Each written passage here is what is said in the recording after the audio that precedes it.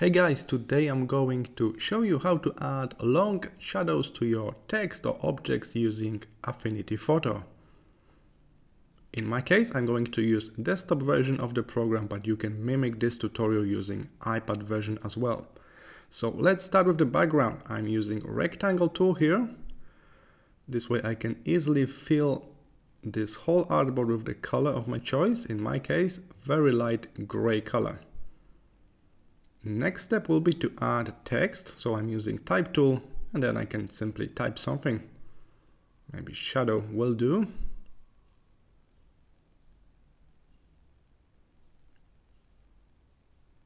You can of course modify the size, color and font.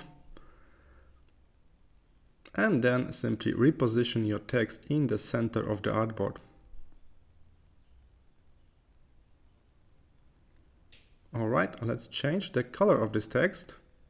I will pick the color of the background and make it a little bit brighter. Just like this. Next step, very important one, we need a duplicate of this text layer. So right click on the layer and select duplicate. I made a copy of this text and I can change the color of the copy to be dark. Move it below the bright layer like this. And here's the trick. We're going to apply motion blur on it. So we're applying motion blur on this dark copy, dark duplicate. We can change the angle just like this.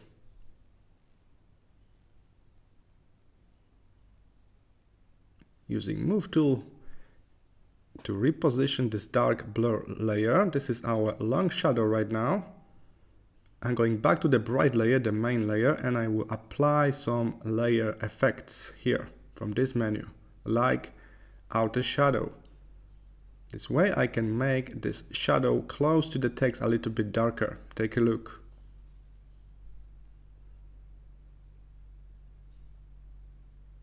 I think we will change the blending mode to overlay.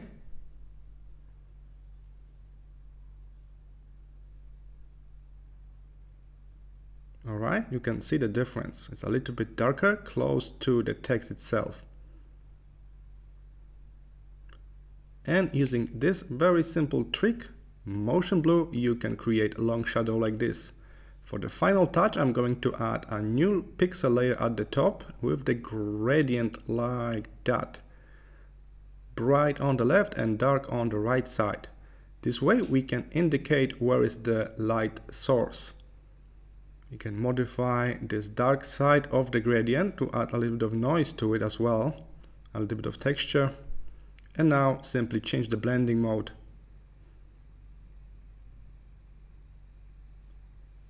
If you feel like this is too strong, you can modify the opacity to make it semi-transparent. And here it is. Very easy method to add long shadows to your objects or text in Affinity Photo.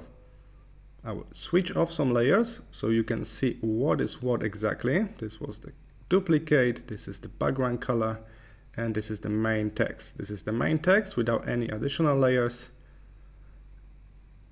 And now we can start. Background, shadow, text, and gradient at the top. Here it is. Alright, I hope this was helpful. Please consider subscribing to my YouTube channel for more Affinity tutorials. See you in the next one.